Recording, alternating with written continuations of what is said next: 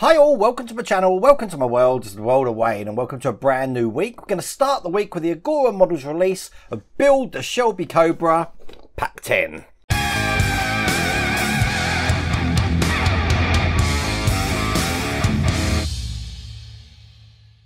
Now in this release we're going to be finishing the doors, we're going to be doing the windshield, and we're also going to be doing the radiator, but I thought it'd be fun just to show you where we're up to so far, all the way up to Pack 9.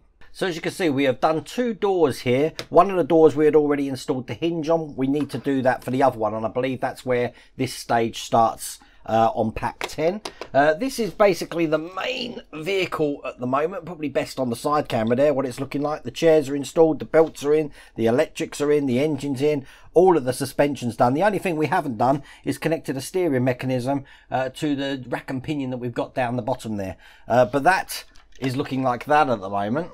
We've got the dashboard looking like that here, and it has got the steering wheel attached to it, so I don't think it's going to take too much to attach that to the steering mechanism. We do have the exhausts, which we need to put down the side of the vehicle eventually. We haven't done to do that yet. We do have the trunk with the Cobra license plate on, with the hinges already on, ready to go as well.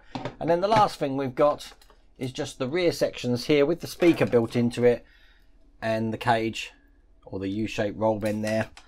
And that's looking like that. Now if you want to get this for yourself, I've put the link down here to the Agora Models website. You can get this all the way from Pack 1. You'll be able to get it all the way up to the state that we're up to at the moment. But without further ado, let's get cracking.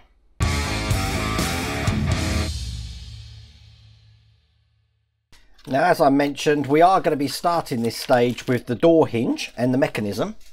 And to start that, we've got this tiny section here, which is going to have this tiny spring just going above the pin there, just like in the picture. Be careful of this, because this is the sort of thing where the spring can pin off in all directions. But it does hold itself in there, no problems at all.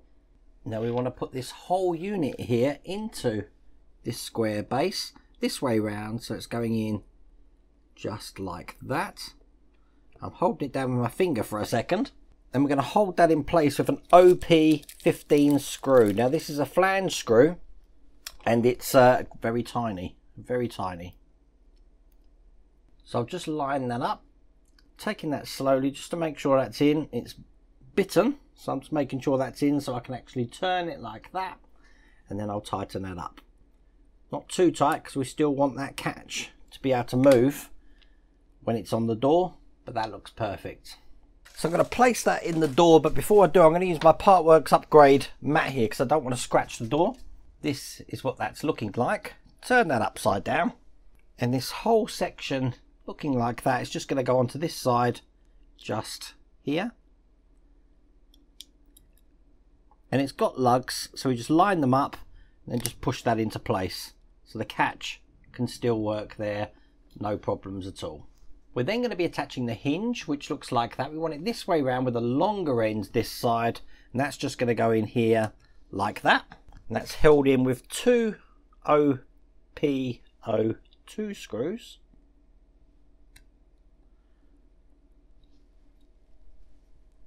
So that's the first one in. I'm just putting the second one in. Again, I'm not putting them in too tight. I'm just getting them lined up first. And once I'm happy with that, then I'll tighten them up completely. 1 and 2. So that's the hinge in, working fine. And then all we need to do is just cover where the hinge is, where the screws are, to hide that in with this little plate here. That's just going to go into the lug holes that we can see there. So line that up, push it down. That's the hinge in place, and that is all there is to do in that stage.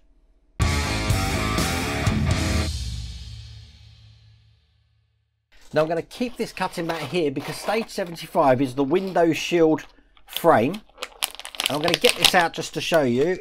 The frame is metal, just so you know, and it looks just like that. But we don't have to actually do anything with this in this stage, but we do have to keep it safe. But I love how this is metal. This is brilliant.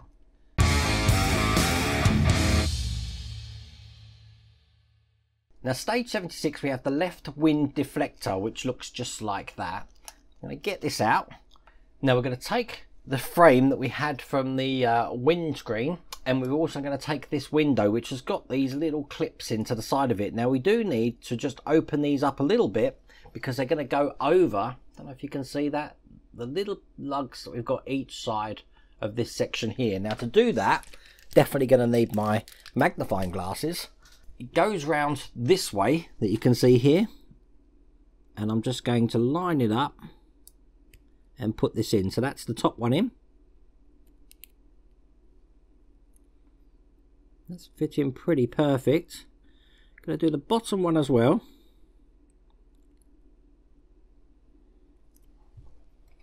You will have to just open them out a little bit with some small pliers or whatever you need to use to do that. So that lines up, and then when you've got it where you want it, you're just going to get your same pliers, tweezers here, and just bite them in so that they're not going to go anywhere. So that's one in that side. Just do the top one here.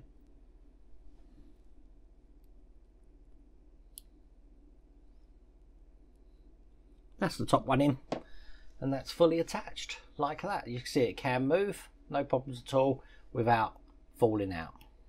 Now in an exact similar fashion, we're going to do the same thing with the sun visor here. So I'm just going to open them out just a touch. Doesn't have to be too much. Just like that. And this is the sun visor on the side of the window going in this way here. So again, line it up to where it goes. Just holding that in with my fingers and then pushing it together with my pliers. So that's one side in. This is the second side, which looks good. And there we go. That's the visor on as well. And that is all there is to do in that stage.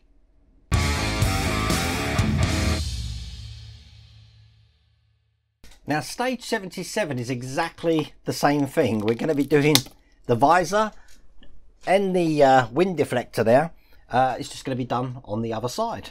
So we should be an absolute dab hand at this now. I'm just going to open these up just a touch.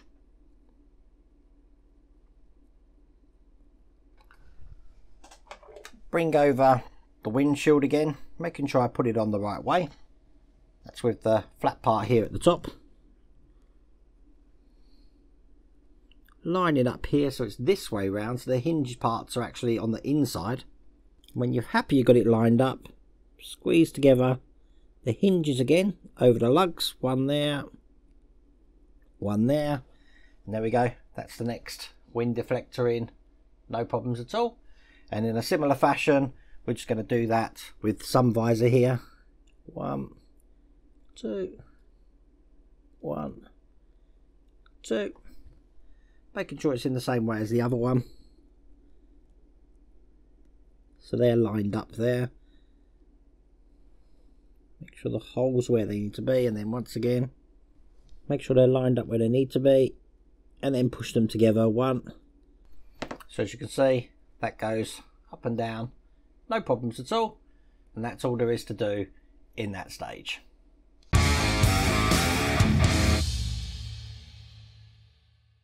Now in stage 78 we have the windshield, which is looking like that.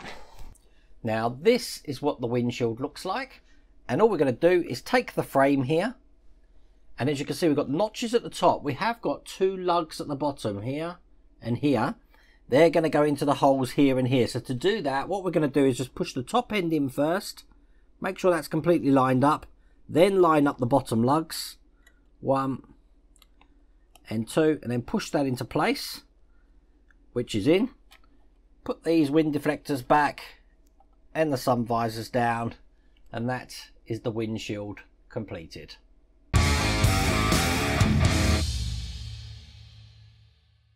Now I don't need the cutting mat now because we're going to be working on stage 79, which is the start of the radiator. And the first thing we're going to do is we're going to make the radiator grille. So having this way round, we're going to attach the metal mesh. This is metal, just so you know, and that's just going to go under here, just like that. So I'm holding my screwdriver like a pen. That's the easiest way to get these in. line it up, and then they go in pretty easy. There's only one you need to put in here because the other side's got like a locating lug. So we put one in that side there, and it's the same on the top. We're going to put one in. So holding it like a pen, load it up, and then put a screw just into the top there. Once you've started it off, you can just screw that all the way in.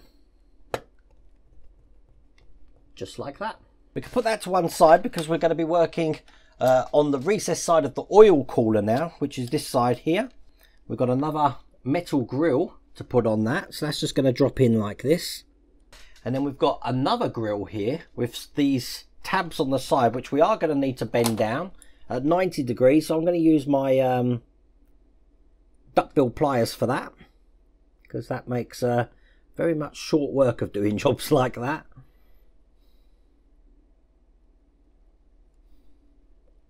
As you can see. And then holding that grill in place, we're going to turn it over. This is going to go in this side here, and we're going to be putting this through the slots that we can see there. So now they should come all the way through, and they should be interlocked with the grill behind it there. So that's what the front looks like. That's what the back looks like. We're just going to fold these tabs in then, and that will keep both of these parts in. So that's one there, two on this side, the one down the bottom, and then the two on that side. So now that's not going anywhere. This oil cooler has now got a grill each side. So with those two parts of the radiator, that's all there is to do in that stage.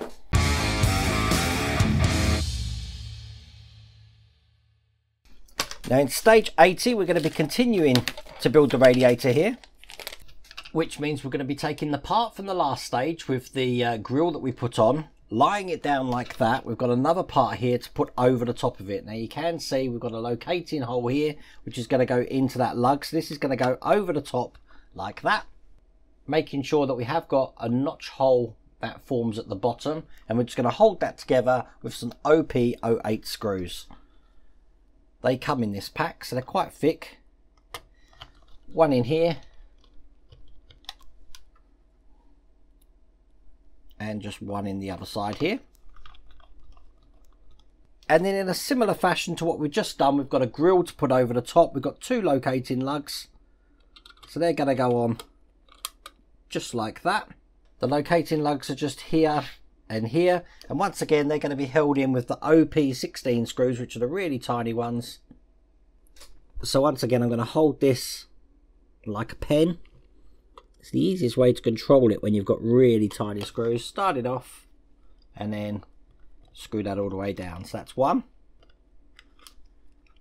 and I'll do the second one, which is in the opposite corner.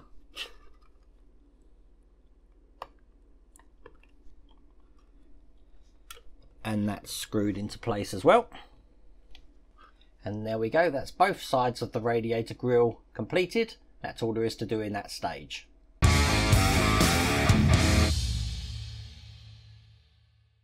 Now in stage 81, we're going to do the oil cooler mounts and the fans and the motors.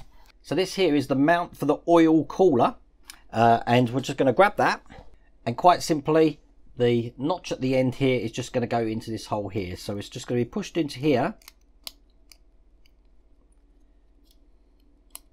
just like this, all the way down, so that again these tabs can fit in as well, so it looks like that.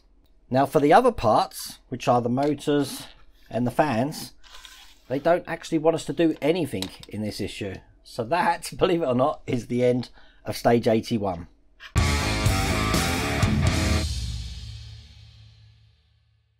So stage 82, which is the last stage in this pack, we've got another frame here, which is going to mount the radiator. And we're going to take these fan motors that we had from last time. Now these have got a little keyhole pattern on, which are going to match the patterns that you can see here on the mount. It doesn't matter which one you use because they're both the same, but put this and make sure it's flat in there. Turn it upside down. We want to take one of the fans that we got in the last stage, and we want it this way up because we're going to be putting the flat side here on top of that what we just put down there, like that, and holding all of this together with one of the small OP10 screws. That just goes into there, holding it in place. And as you can see, we have now got one of the fans in there, and we're going to repeat that with the other side. So again, take one of the fan motors, make sure that's in there like that. Take one of the fans, we want it this way up, so that's just going to go over the top like that. You can feel it go into that fan motor below. Then take one of the OP10 screws through the center there, and then just tighten that up. So when that's done, that should look like that. We then want to take the oil cooler that we just worked on in the last stage, and that's just going to go into the tabs that we can just see here and here. So when we put this in, I'll do this quite slowly actually, it's just going to go in like this on one side and the other side, and all we're going to do is just push that in. It's not screwed in at all, but it's going to go in just like that. So if I just lay these out, that's the radiator part. Obviously we did the door hinges, and then we've got this remarkable windshield with the visors and the deflectors at the side. That's all there is to do in that pack. So there you go. Now that's pack 10 completed. I happen to know that pack 11 has got the full metal bodywork, so I can't wait for that. There's a high level of anticipation for that. But if you want to get this for yourself, once again, I'll put the link for the Agora Models website down the bottom there. You can get this all the way from pack 1. But I really do hope you liked that video. If you did, please remember to give me a thumbs up. And if you haven't subscribed already, please remember to subscribe. Other than that, take care.